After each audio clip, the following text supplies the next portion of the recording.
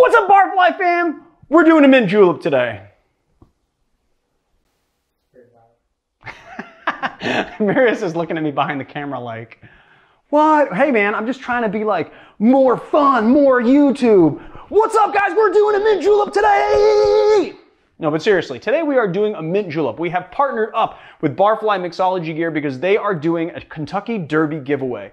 So watch this video first, because that's what you should do, and then go to Instagram and type in Barfly Mixology Gear, and then see their post on the giveaway, and go win some stuff. Good luck to you. All right, I think we should get into making the drink first. What do you think, Marius? Yeah. Is it Marius approved? Yep. I'm not doing anything until it's Marius approved from now on. You're gonna hold me to that? All right. That's the new rule here at Barfly. If it's not Marius approved, it ain't happening. All right, so first thing we are gonna do, making this drink, we're gonna take a little palm of mint. We're getting mint from Marius's backyard these days, which is pretty nice. And what I like to do is take the mint that I'm going to use the sprigs from in my mint julep, strip them off, put them there. I like to have a nice big bushy mint sprig bush, I guess, for my juleps. So just a little, I don't know, probably about 8 to 10 leaves. Then we're gonna get the smooch off my hand, and we're gonna do 1 sugar cube into the bottom of the glass, and then we're gonna do 1/4 ounce of simple syrup, and then we're gonna do 2 ounces of bourbon of your choice. I am using Old Grandad 100 proof bonded, one of my workhorse bottles. But I think, don't quote me, but I think Woodford Reserve is the official Kentucky Derby bourbon. I believe so, or maybe it was just a couple years ago. I think it is. And then we just add 2 ounces of bourbon, and then we are going to put that aside. Give this a little crushy poo. But what you want to do here is you want to just press the mint, and you want to also break up the sugar cube, which is going to be easier to do now that the bourbon's in here. And you don't want to shred the mint because it will get a little too vegetal in flavor. So there you go. Then we're going to add in our pebble ice, and we're just going to fill it up a little ways.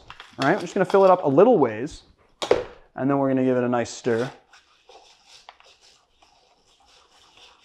And just sort of combine everything, give it a nice chill, little dilution.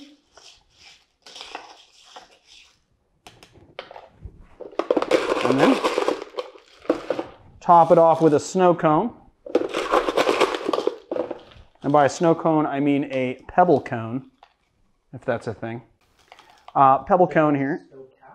A snow cap? Well, this is like pebbles, though. It's not really snow, is it? If we had taken a Lewis bag and made like actual crushed ice, it would have been like a snow cone, pretty much, or a snow cap. But this is like a pebble cap. It's pebbles of ice. Marius is looking at me like, that's not a distinction you should be making. Even though you're the one that gets very semantic about things. What? Just about things in general. Yeah, that's right. It's not snow. No, I know, but then you were looking at me like, snow cap, pebble cap. That doesn't make any sense. It's a snow cap, dude. That's what the look on your face said to me. And then we're just gonna, this isn't bushy enough for me, see? That's, and I'm dropping. That's not bushy enough. So we're gonna actually pull some more mint here, and I'll show you what a good mint bush is. Bushy mint is what we want, guys. Here, so let's take that, take this guy. I feel like a floral arranger. A florist, is that what it's called? A florist? Florist? Someone who arranges flowers? Well, they sell flowers. They don't know they necessarily arrange them. Yeah, I mean, people who sell, like flower shops make arrangements for people all the time, I would think. But honestly, it's been a while since I've actually used a florist for anything. And there you have it, your mint julep. And you want to put the straw, your little sippy cylinder, right next to the mint here so that you smell it as you drink it. You know, you want it to inform your taste. Let's have a sip. Oh, that's wonderful.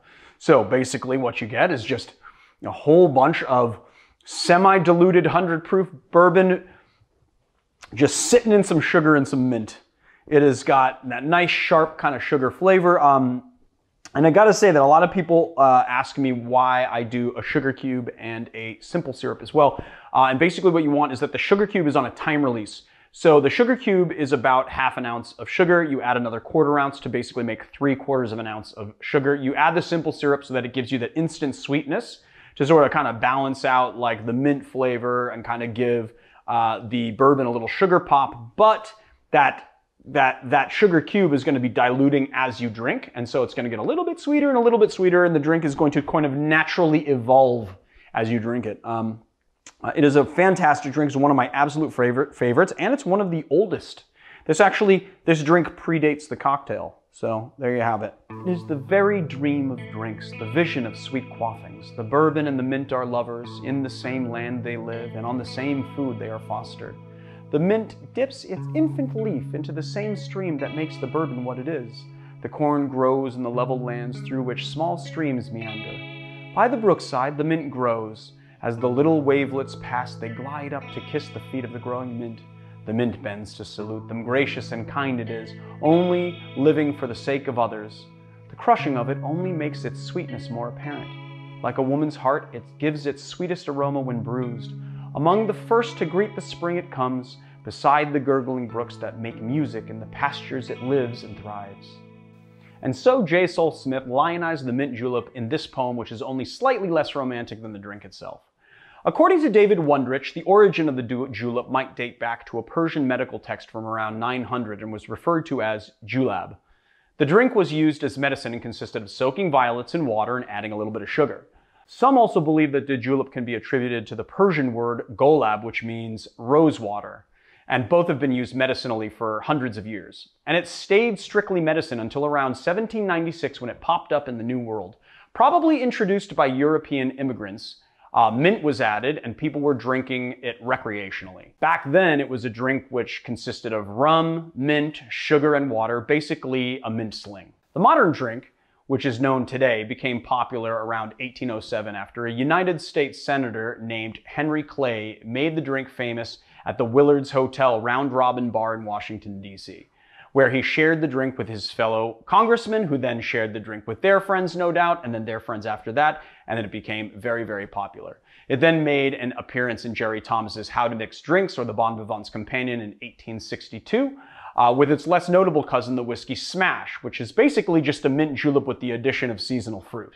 Then in 1938, it was made the official drink of the Kentucky Derby, which is what it is most often associated with today. The Kentucky Derby was and still is one of the most prestigious seen and be seen events of the year. These days, the Kentucky Derby sells mint juleps to something like 150,000 people who attend, but this year it's going to be 100% virtual, and so I'm hoping that 150,000 people come here to the Educated Barfly, make their mint juleps, and celebrate the Derby Day with us. If you like our channel, please hit like and subscribe, and remember to go to Barfly Mixology Gear's Instagram, check out the details of the giveaway, and go win yourself some mint julep stuff, and I will see you guys on Derby Day!